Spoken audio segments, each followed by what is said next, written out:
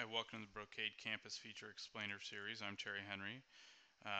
This series we're talking about how to migrate from Cisco to Brocade. So if you're used to working on Cisco, or you're Cisco trained and you're configuring a Brocade device, how do they differ, right? So there's other videos in this series about VLANs and link aggregation and OSPF and static routing and multiple other things.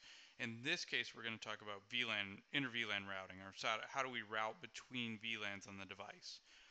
So pretty straightforward, really. So on our Cisco, normally what we do, config T, you have an interface VLAN that belongs to the VLAN, right? So interface VLAN 10, for example. So if I didn't have the VLAN created previously, that would have just created the VLAN on the device. And then under this interface VLAN, we can now add an IP address, right? So we could say an IP address, 11.0.0.1/20. Oh, I can't do a slash. 255.255.255.0.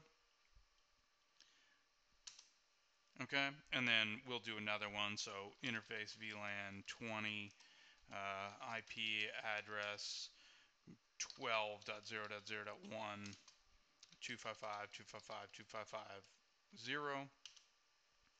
Okay, so I now have IP addresses that belong to those VLANs, and so if any of those interfaces are up in the VLAN, it should now show up in the routing table as connected routes, and it should be able to route between them.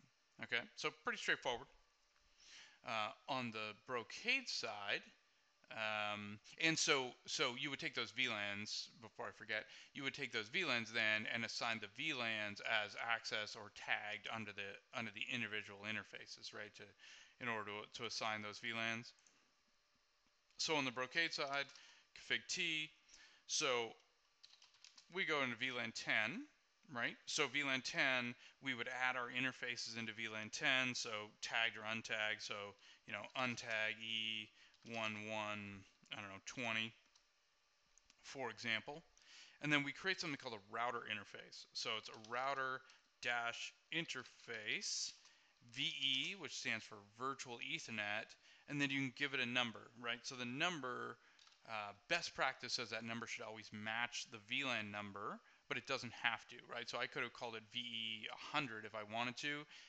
When you go back and look at this configuration, 6 months from now, you'll have to, try to figure out what VE 100 belongs to. So it's better just to and best practice to make them the same. But again, you don't have to do that.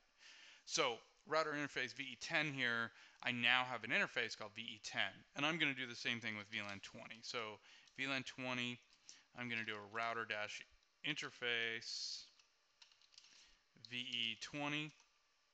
So I now have two new interfaces on my box, VE10, VE20. So now I can go to interface VE10 and configure it exactly the same way we did interface VLAN 10 and interface VLAN 20 on the Cisco side. So IP address, 11.0.0.2/24, and then interface VE20, IP address 12.0.0.2. And so you'll notice that I used a CIDR mask in the previous example. So Cisco doesn't accept CIDR masks, but we do. So you could do a /24, or you could type it out however you want to do that. So that's it. So assuming that any one of those ports is up in VLAN 10 and VLAN 20, they're going to get put into the routing table as directly connected routes, with an administrative distance of 0, and it's going to route between them. So, very, very similar concept. It's just, you need to assign that router interface on the Brocade side, as opposed to just putting the IP on the interface VLAN on the Cisco side. But very, very similar. Okay, so that's it for that. Thanks for joining, and take care.